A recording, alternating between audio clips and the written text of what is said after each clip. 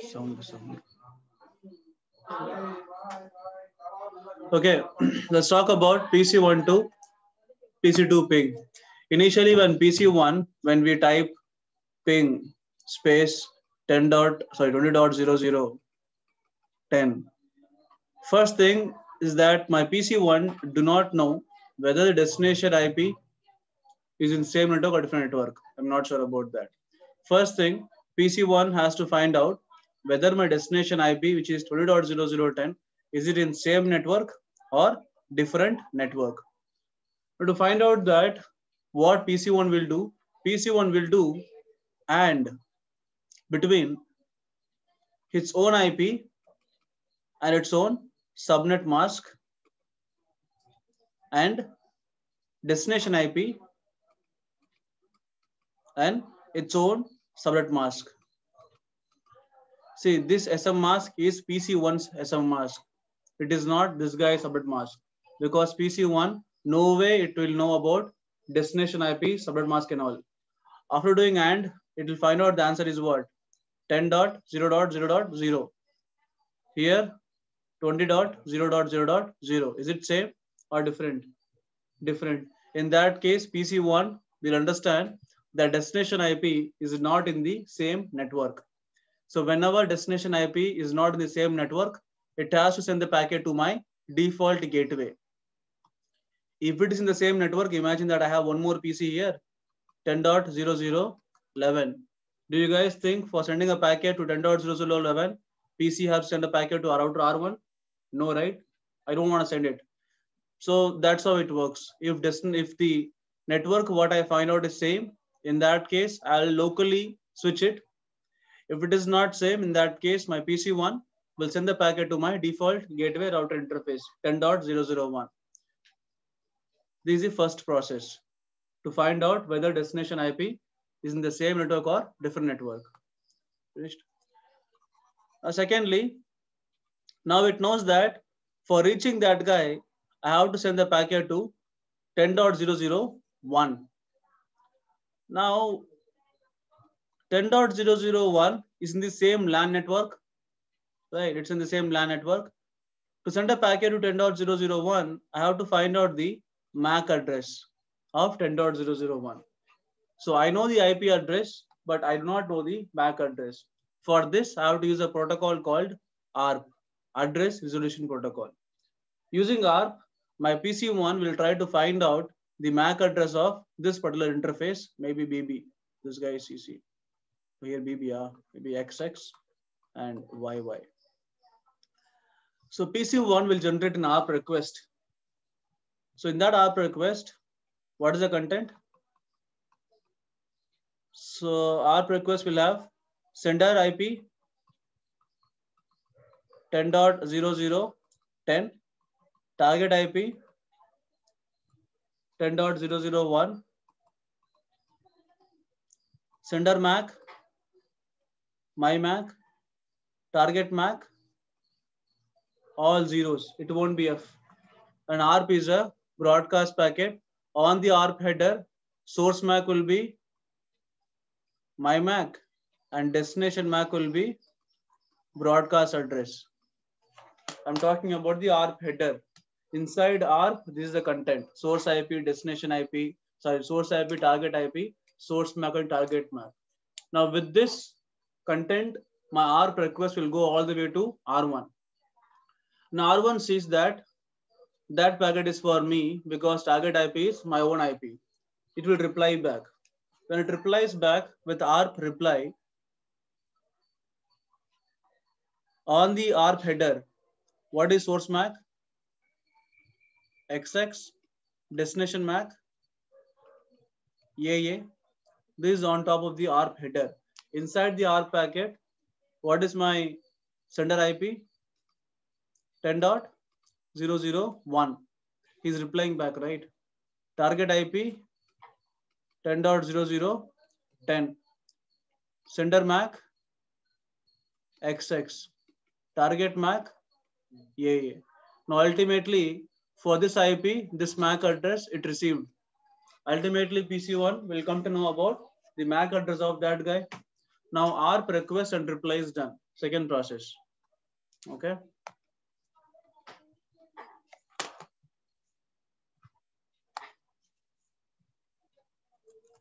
Find whether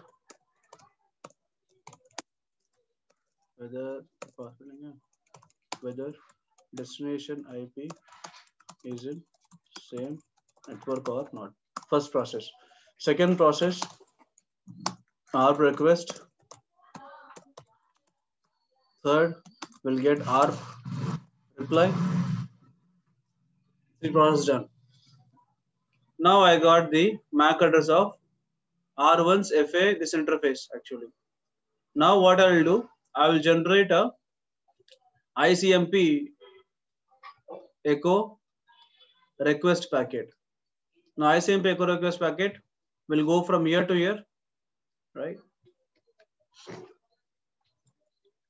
Yeah, before that happens, what happens in switch? Switch also learns the MAC address, right? So when the initially ARP request packet went, switch this port learned the MAC address of AA. When reply came, switch this port learned MAC address of XX, this guy. So ultimately switch 1 MAC address table also completed. Right. Now ICMP echo request getting created. Now in ICMP echo request, what is my source IP?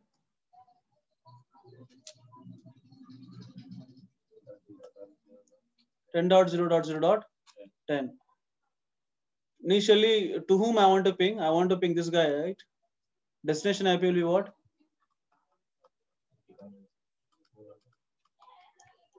What is my source MAC?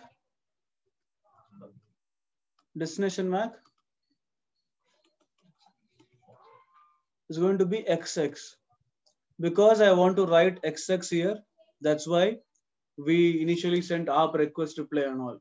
All that drama happened because I want to find out the MAC address. So I'll send this packet all the way to router R1. R1 receives it. R1, for example, I am R1. So before processing the packet, first I will check whether destination MAC address is it my interface MAC address or not. Here in our in this case, you can see that XX is my interface MAC address. So in that case, what he will do, he will say that, yeah, it's for me only. Let me open the cover. Let's see what is inside that stuff. Just YY.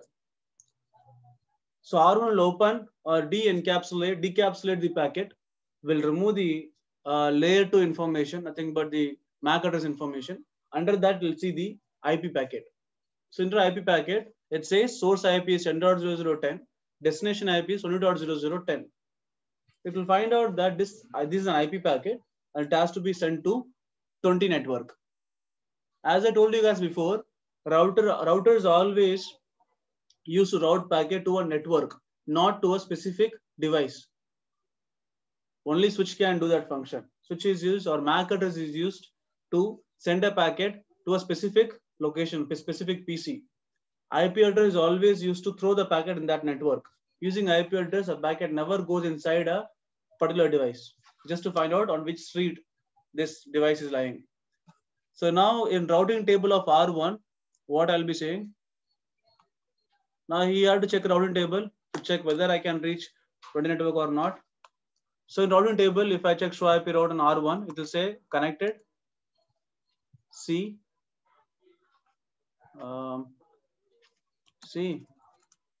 then it will say 10.000/8 interface FA 0/0. Maybe this interface is FA 0/0.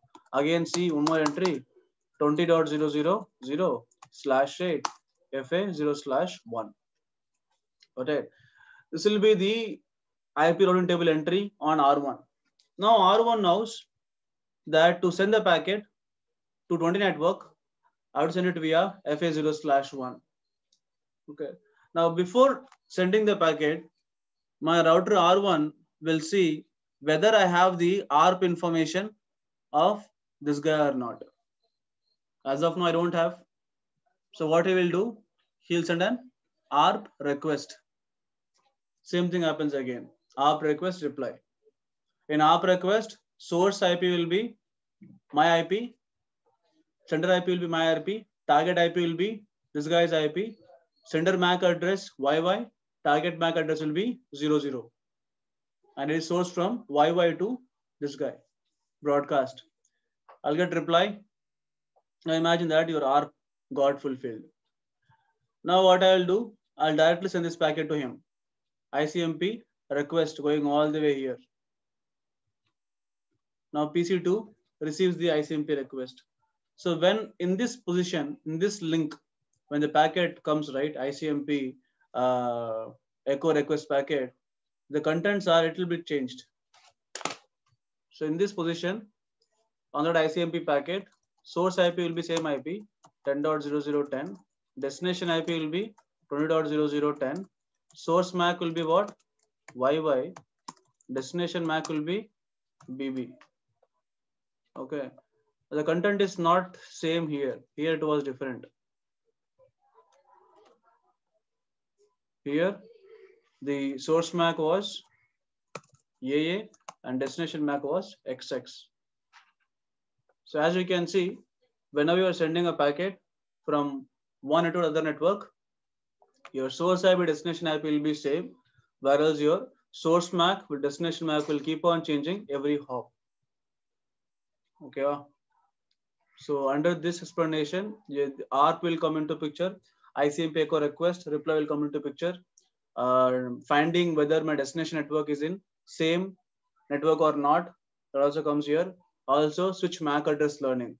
The show MAC address table command is there now. That MAC address learning also comes here. Okay. So all these